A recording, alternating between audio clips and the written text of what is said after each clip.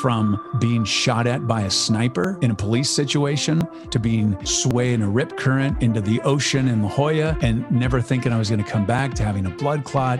When you're looking at possibly dying, that's the one thing you think about. Not, oh, I wish I had a better car. I wish I had a bigger house. Or I wish I could have gone to London. Wow, I wish I could have spent another hour with Mark.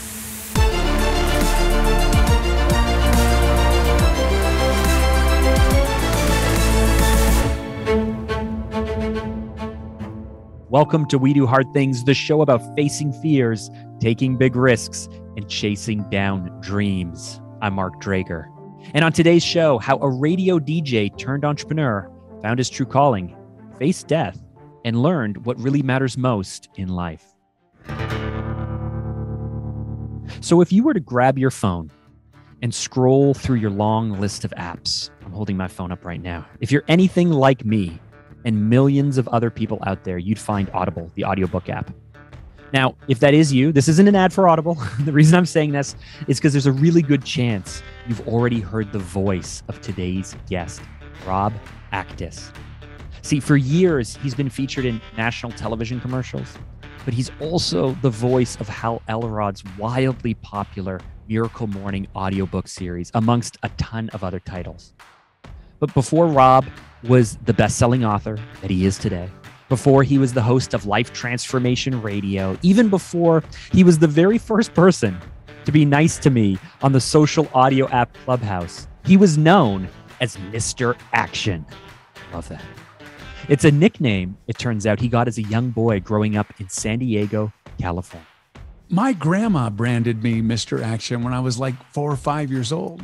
Really? She called me Little Mr. Action. Yes. And I loved it because, you know, being a kid, 5 years old, I'm a Mr. Like I was Mr. Action. And I loved it. And I thought back, you know, after I wrote the book and people calling me Mr. Action. And then I went back and I discovered that that's when she started calling me that. And then I went back and listened to me on the radio. I was in radio in San Diego for 15 years in my air checks. And I used to talk about action.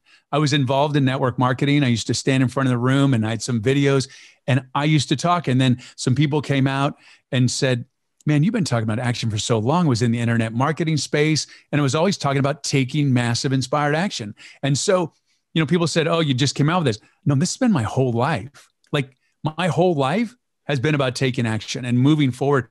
And no matter what obstacle came in my way, I just like, okay, pivot, shift, and go do something else. But I've always been moving in a velocity that most people like, they can't understand.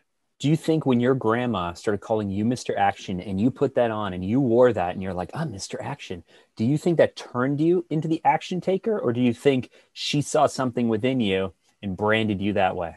I think she saw something in me. I remember as a child, man, I went to the beat of my own drum. I mean, if you saw my family looks at me and they're like, what planet did you land from? I'm not at all like my family at all. On my dad's side or my mom's side, I'm really not at all. People are like, this is your family? Like they're so different. They're employees. They're not entrepreneurial. They're very calm, very just, you know, easygoing, not in any way loud or aggressive or anything like that. And just not super passionately driven. They don't have a lot of passion. My family's not a really passionate family. Are you and here I am. That? I mean, like they might hear you say these things, like, or are you I don't willing care. to tell them to their face? No. Well, they know that I'm like not the black sheep, but I'm like the purple sheep of the family, in that I'm just not the same. And it's great because everybody has their lane. I found my lane early on and I was always the leader. I mean, I remember I used to hold court when I was 4 or 5 years old. I remember standing in front of the TV when Laugh-In was on and Gary Owens goes, live from downtown Burbank. You know, it's a Laugh-In. And I turned around in front of the TV and they're like, get out of the way, get away. I'm like, I want to talk on TV. Like, how does someone who's 4 or 5 years old know that they want to talk on TV? I mean, I didn't know what that entailed, but when I was 6, 7, 8 years old, I started really playing like I was on the radio. And I got older, and at 15, 16 years old, I met up with someone who was a disc jockey at a radio station, and I was at the radio station. So I've always had this forward momentum that's been pretty remarkable. Do you think that as a child, we have these dreams and wishes and ambitions that we distract ourselves with other things and bury? And then at a certain age, you just spend the rest of your life trying to become the person you wish you were as a kid? And the reason I ask that is because I can remember being a kid and watching a commercial or watching kind of like Disney on Ice or something. And there were camera operators standing behind broadcast cameras. After film school, I worked in television as a camera operator on our national news. And I'd be camera operating or I'd be teleprompting. And I remember standing there at one point going like, oh, geez, I wished I could do this as a kid. And now I'm doing it. I can remember sitting, I had a Mickey Mouse record player. Like when I say Mickey Mouse, I mean like it was a plastic record player with Mickey Mouse on it. And my mom gave me some. I had that. My mom gave me some old 45s. And I used to play like It's My Party. And I could cry if I want to. And towards the end, I would try and figure out, because I didn't have two record players, I couldn't figure out how to like bridge and lead into the next one to like hit the post, right? Like I was doing all these things as kids to try and be like, okay, how many seconds do you have before the singing starts that you could talk over to lead up and stuff? And, you know, when I used to listen to talk radio, I would just think deep within myself, like, I could do this so much better than they're doing it. And then I went off and I did all these other things. And now at this age, I'm just thinking like secretly, oh, I wish I could do all of those things. So do you think that most of us just spend our life, you know, we have these childhood ambitions and then we do other things and then we spend the rest of our life trying to seek those things back out secretly? I've met a lot of people that are doing exactly what they wanted to do when they were a child. They just said, look, I'm going to be a fireman. And they're a fireman. And I think what happens is someone in our life, probably a family member, says, you can't do that. And I think it has an impact. I mean, I was just upstairs before I got in here in the guest room. I have a painting that I did when I was in second grade. And it's amazing. It's of a tiger. And I look at it on a daily basis. And it's framed and it's beautiful. It's one of the few things that I have as a child. And what's amazing about it is that the layering, I'm going to send you a picture of it. The layering of it is amazing. So it's painted. I was probably 6 or 7 years old. And the tiger is inside the grass. So like I have layers of that. I could never recreate that now as an adult. Someone I just know, because I don't trust my art ability, paint, to draw, to any of that stuff. It just doesn't feel right. And I'm like, how did I do that? And what person told me that it wasn't very good and I'm not an artist? And then it triggered in my brain, I'm not an artist. But you could pay me $1 million and I couldn't recreate that piece of art. And it's amazing to me how conversation can have such an impact on children. It's just, you know, they're so open to everything. And that's the one thing that I think that I love about me, is that I always have this childlike wonder, like curious. And I still at my age now, I'm like, I'm just curious. I have that childlike wonder. And I think that's amazing. I think what happens is it gets crushed when we're kids. And unfortunately, then they get in the status quo and you start getting in line. I've always been one who tends to be out of the lines and tends to, you know, not go to the beat of everyone's drum. I went to the beat of Rob's drum. And I think it's just sad that people will inadvertently just make a comment to a child of like, that's not very good. You can't do that. You're not this. Because I think it happens really young that we decide what we want to be. Like you with playing the records. And then it gets, you know, oh, you need to, you know, you get a job and do this and you can't do this or whatever. So did you go through the dip where you tried to do other people's stuff and then go, this is just not me, and then break free? Or were you able to protect that childlike curiosity and the beat of your own drum throughout? I moved out of the house when I was 15 years old. Bad Why? home life, really bad home life. Had a stepdad that was incredibly abusive emotionally, like incredibly abusive. And then he had a mother who lived there and she used to hit me with a switch all the time. And so I just had to get out of there. So my amazing older sister, Anita, let me come live with her. Oh my goodness. Your story is like, my mom remarried. My stepfather had mental health issues and was an alcoholic. I left when I was just turned 16 because it's when I could legally leave. Yeah. And I moved out with my sister. I didn't have I had a challenging childhood. And so I lived with my sister, and it was a crazy, tumultuous time. Her husband was an alcoholic. I was there. I didn't get to do a lot of fun stuff in school because I worked.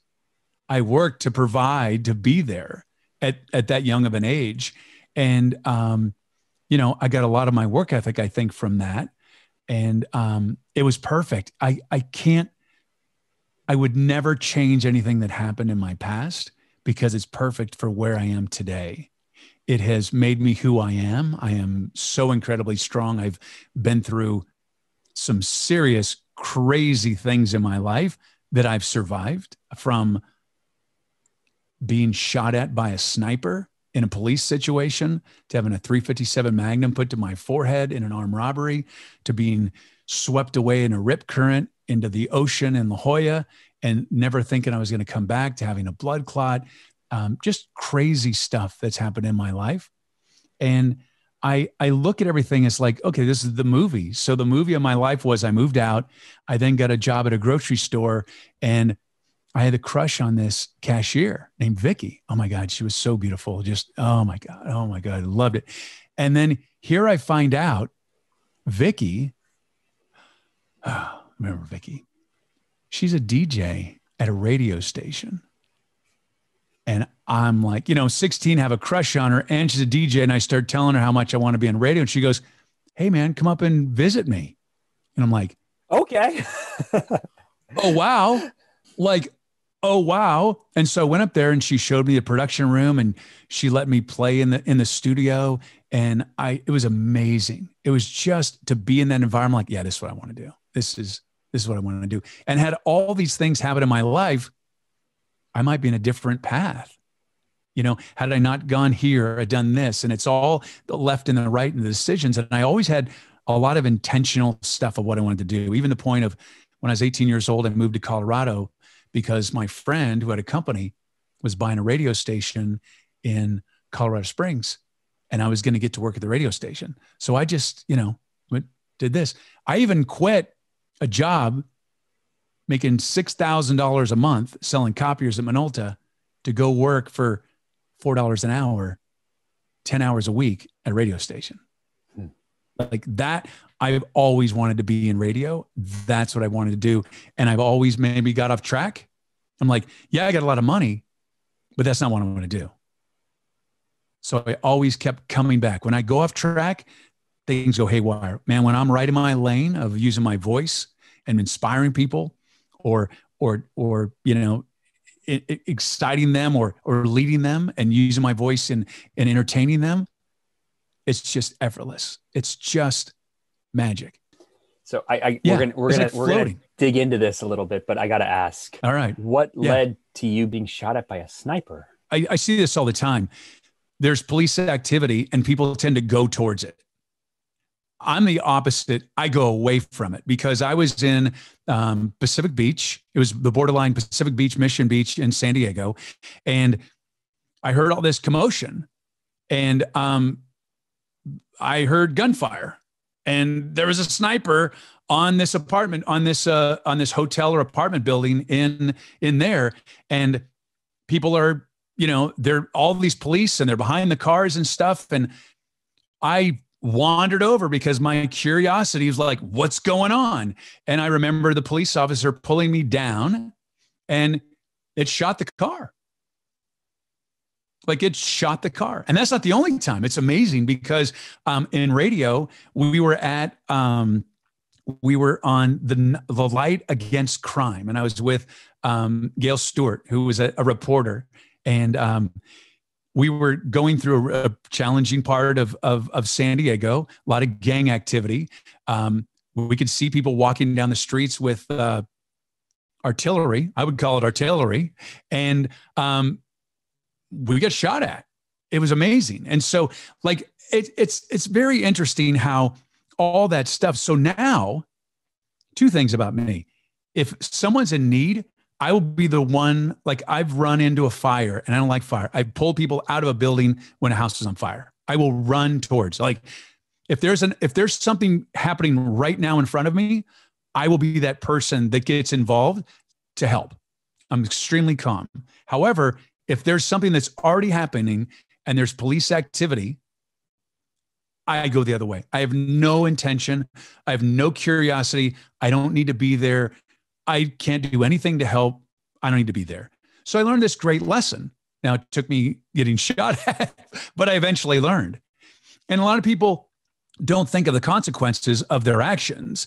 And I see it all the time. They go towards police activity and it doesn't help and it's dangerous.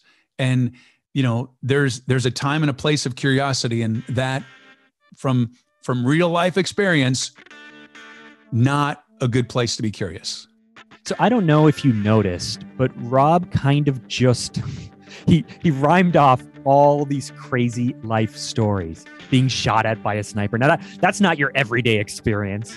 Being held hostage in an armed robbery? And having had the chance to get to know Rob, like really get to know him, I know how eye-opening of an experience it was for him to be stricken with a life-threatening blood clot. And of course, there's never a good time in your life to be rushed to the hospital to deal with an illness like that. But all this actually came at the heels of his daughter's own life-threatening battle. My daughter, June 8th, 2013, suffered 4 strokes, had to have brain surgery, was in a coma, had a 4% chance of survival. It was terrible. It was absolutely How old was terrible. She was 14. 14. So coming up on 8-year anniversary of her survival. And Your only daughter? My only daughter. Yeah, my only daughter, Aiden. And it was devastating. And the one thing we discovered is that I gave her something called Leiden factor 5. And Leiden factor 5 is a blood clotting disorder, which attributes to blood clots. So she had a blood clot. I got really big. So I'm 190 pounds. I'm 5'10", 190 pounds. I'm in good shape. In the hospital, all I needed to do was eat. Like I shot video. I talked to my daughter. I took pictures. I captured the moment and I ate a lot. And I got up to like 239, 240 pounds. I got kind of big. And I was thinking, I don't feel good. I can't take care of my family this way because I'm just kind of, I just felt blah. And I decided to do something about it.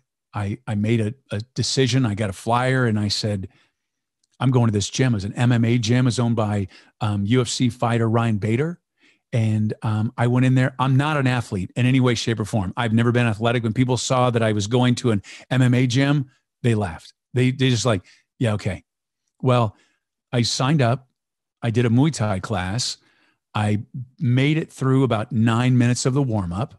I thought I was going to die, but I was so committed to getting myself in perfect shape and health because I wanted to be there for my then wife, my now ex-wife, and my daughter, because I'm like, I'm going to die. I'm just overweight. I'm not healthy. I don't feel good.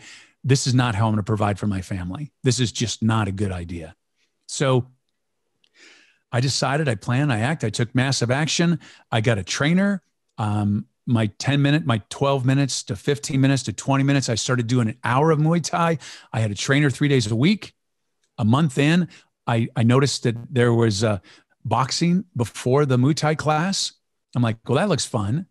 And I started boxing. I couldn't get through the warm up, but then eventually. And so a couple months into it, I was doing an hour of Muay Thai, an hour of boxing, and 5 hours of training, an hour a day of training. Like I was doing a lot of training. Got down to 200 pounds. He told me I was going to get 200 pounds. I go, there's no way. There's just no way. There's just no way. And I got to 200 pounds. I was in incredible shape. Remember, I'm not an athlete. I don't claim to be an athlete. I've never been athletic. I don't know what I don't know. And I had a Charlie horse in my leg for months during all this time. I was doing kickboxing. I was getting kicked in the calf. I was rubbing it out with one of those roller bars. I was doing deep tissue massage because I'm telling my trainer, man, I got a Charlie horse. My leg's really hurting. Yeah, we'll work it out. Well, my daughter, Aiden, was saying, Dad, you have a blood clot. I don't have a blood clot. Yeah, you do. I go, I don't. You have Leiden factor 5. You know, you gave it to me. And I said, I have a blood clot. I ignored it for months. And then the universe said, hey, Rob, you're not paying attention. We're giving you all these clues and hints that you need to change your life. But you thought I was changing my life. I was getting healthy. I thought I was working out. Yeah. I was doing all the right things. But I wasn't living the life that I was supposed to be living. And I ended up in the hospital, in the ER. I was in the most incredible pain that I could ever imagine. And I had a feeling like, Rob, you're going to die. Like, this is the end of your life. You're going to die. Why? Why did you think that? I have no idea. Like, I don't even know how to explain the experience of, like, I just felt like this is the end. Like, that's a weird thing. Like, okay, you're going to die. Of all the things that have near-death experiences, I never, ever felt I was going to die. Never. I mean, even when I was in the rip current and I was thinking, oh my God, I'm going to die. I thought I was going to die. When I had my blood clot, I felt like I was going to die. That was a very scary place to be. Mm-hmm. And the doctor looks at me and he said, Rob, this is really bad. He said, I don't even know how you're alive. I go, what?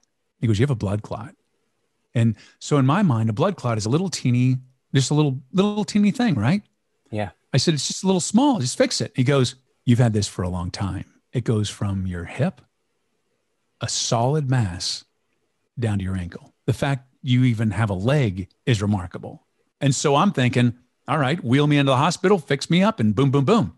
He goes, we're going to send you home. And I go, oh, so it's not that bad. No, it's really bad. He goes, you honestly could die, pretty much at any time. And I'm like, oh, so you're going to send me home and I'm going to die. He said, well, we're going to give you some blood thinners and you're just not going to do anything for a while. We're going to get you transported to a vein specialist and we're going to take some more deep look at it and figure out what we're going to do here. But he said, you got to do nothing. I said, what does that mean? He said, well, if something dislodges, it's going to go to your heart or lungs. And I go, so then I just come to the ER? And he goes, yes. And they're probably just going to prepare for your death. You're either going to have a massive stroke or you're just going to die. And I'm like to myself, I have a daughter, my only daughter, who I am committed to the bottom core of my being to be here and to take care of and to support. I'm like, I'm not dying. I'm not dying. And so I took massive inspired action and I did exactly what they told me to do. The only thing I didn't do that they told me to not do was I picked up my daughter from school and dropped her off. And I wasn't supposed to do that. So when you say didn't do anything, like you I laid in bed. That's what I did. What did you do for all those months? You just read and poked around online? I just read. No, I didn't. I just laid in bed. I just thought. The one thing that's amazing, and I don't know how this happened, I did a Miracle Morning book. I don't remember which one it was, but one of the books I did during that time. Hold on. When you say you did it, for everybody who's watching, for everyone who's listening, you're a professional voiceover person. So yeah, so I'm the narrator for all of Hal Elrod's Miracle Morning books. Yeah, so if you go to Audible and listen, that's you. Yeah, that's me. Yeah. So I don't know which one it was, but I remember my friend Robert, who's now passed, he was I'm trying to figure out how I can lay and do the book. And so we jimmy rigged it so I could have my leg elevated and it wasn't going to work. And so I did the book and I did it for like 10 minutes at a time, 15 minutes at a time, and then took an hour break. And it's amazing. I was on drugs at the time. So I wasn't feeling a whole lot of pain, but I did the book. It's just amazing. Like, it just amazing. I think back to it and I'm like, oh my God, I did a Miracle Morning book when I was freaking, yeah. So the one thing that I did is I also used my brain. There's a reason all this stuff happened. This is the final thing. Like, you're meant to be here. Like, there's a reason you're here. You better step up your life. Just doing TV commercials is not it. The Miracle Morning, that's great. That makes a significant impact, but you need to be sharing your message. People have always said that I was inspirational and stuff. And now I had to trust it and really do that. And I found out that my voice resonated with people and had an impact. And was the turning point. Rob's turning point was his blood clot. The very thing that cost him so much time lost, so much energy spent, the worry, the pain, the really hard thing he had to face. Now, in my experience, when people, maybe even yourself, are forced to face these challenges, to dig deep and to do what's needed just to get through, just to survive. When you find yourself in those moments of clarity, I'm sure you're left asking, why am I doing this? Does any of this even matter? Do I love it? Am I passionate about my work? Am I spending my time with the right people on the right things? I don't know about you, but that's what comes to my mind when I hear Rob's story. And so, honestly, I put it to him directly, like big picture. Everything he's telling me, everything he's telling us makes sense. But in the day-to-day, in real life, can you really live your life doing what you love? You may die. And the world got the reality of that with the pandemic. The whole freaking world stopped. And it's so important to learn from these moments that we don't have all these other redos. And we don't have any guarantee that tomorrow is going to happen. We have no guarantee. And it's so important that you cherish every moment of your life and live every moment like you want to be alive and do what you want to do and be with the people you want to be with. That's all there is. You don't want to have regrets. When I was laying in bed, I'm like, oh my God, I didn't get to see this person another time. Am I going to see my daughter again? Even when she would go to school, am I going to see her again? So hellos and goodbyes, they're along with me. And I let everybody know how much they mean to me. Stuff doesn't mean anything. Experiences are great, but all we have is the people in our lives. When you're looking at possibly dying, that's the one thing you think about. Not, oh, I wish I had a better car. I wish I had a bigger house, or I wish I could have gone to London. Wow, I wish I could have spent another hour with Mark. Wish I could have spent another hour with my daughter. We only have one life, and we have to live it every day like we want to be alive. We always think, oh, there's always tomorrow. There's not. And the greatest thing is, I don't want anybody to ever feel like they're going to die. And all the other people that share their stories, they don't want anyone to experience what they did.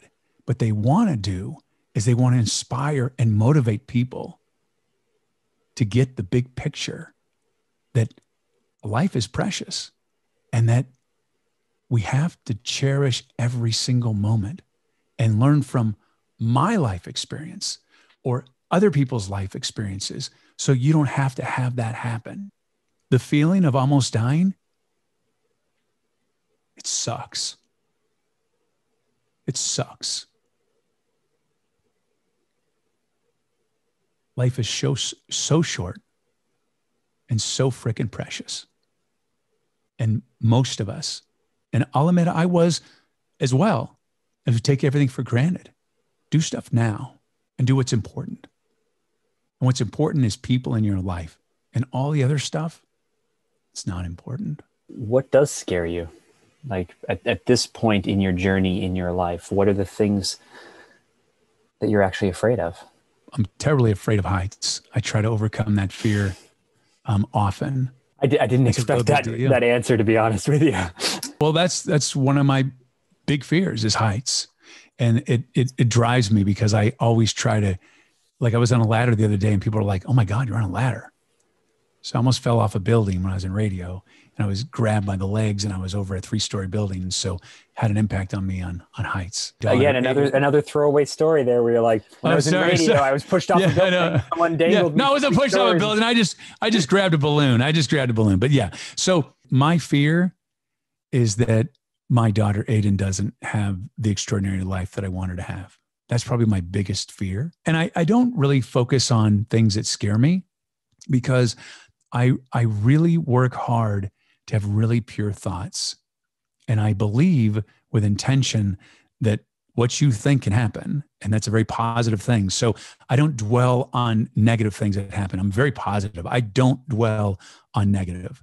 So it was a big reach for me to have to dig deep. And I answered the fear of heights. And then I'm like, okay, I got to get a little more uncomfortable. But, you know, a lot of people go through life and like, I'm afraid something's going to happen. I'm afraid something's going to happen. They're afraid of this, afraid of that.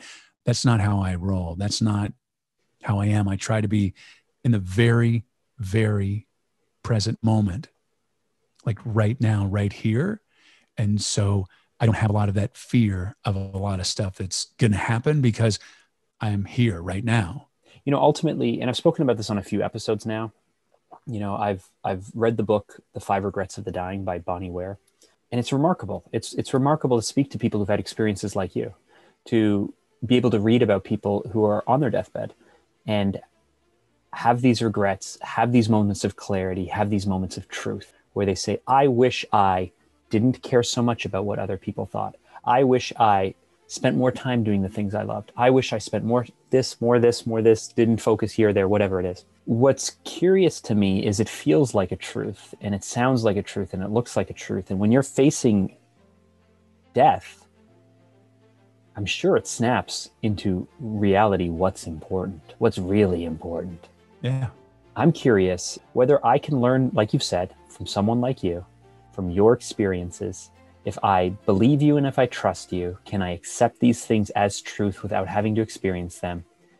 And if I can move forward as if they're true, will it actually happen? Yes. You know, that's the experiment, like over the next 6 months or year that I'm even going to be playing out. I invite you to try on the jacket of people that have faced near death, because the reason they're so passionate about sharing their story is because they want people to really understand how important it is that you can have it happily ever after and overcome adversity, and how important it is to live every moment.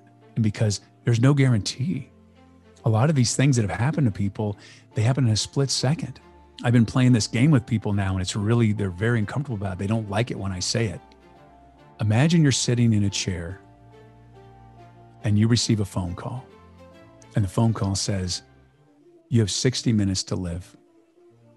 Choose wisely. What's important now? I invite anybody to try that. Puts a lot of things in perspective of what's important in your life and what's not important in your life. And I can almost guarantee you, the majority of people will find the people that they love the most, and they will spend every freaking moment with them. And that shows how important balance is in your life. Working all the time is not the answer. Having that balance. And if you want to know what's important in your life, do that. Sit in a chair, receive a phone call, and be told you have 60 minutes, and then you're gone. Choose wisely. Choose wisely. Oh, man. You know, over the past few months, Rob really has become a friend. So I want to thank you, Mr. Action, for your encouragement, for your raw honesty, and for the amazing energy you bring to everything that you do.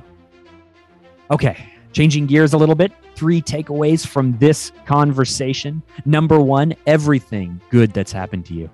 And yes, everything bad that's also happened to you is part of your story. It's shaped you. It's molded you into the person that you are today. And if you choose to look at it in the right light, there's a reason behind everything that's happened to you.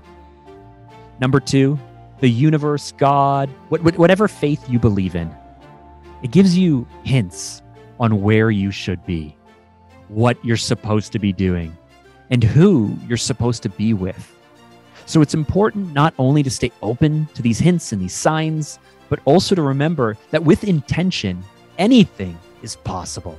So chase down those hints, try things, and see where it takes you. And number 3, I so love the question that Rob posed. Imagine you get that call. You only have 60 minutes. What do you prioritize? What do you let go of? That little exercise, it shows you what really matters most to you Now, you don't have to wait for that call to prioritize the things in your life that are most important to you. Now, if you have something to prove to the doubters, to the haters, to that little voice of fear that screams at you from the back of your mind, if that is you, you've got to face the hard and scary and difficult things in your life. It's not easy. It's never easy. But remember, we aren't just dreamers. We're doers because we do hard things. If you've ever felt like you're not good enough, like you weren't born with the right skills or gifts, or you just don't have what it takes to get ahead, you've got to hear how this author breaks down everything we thought we knew about personalities and limiting beliefs. Click on the video right over there to hear this real, inspiring conversation.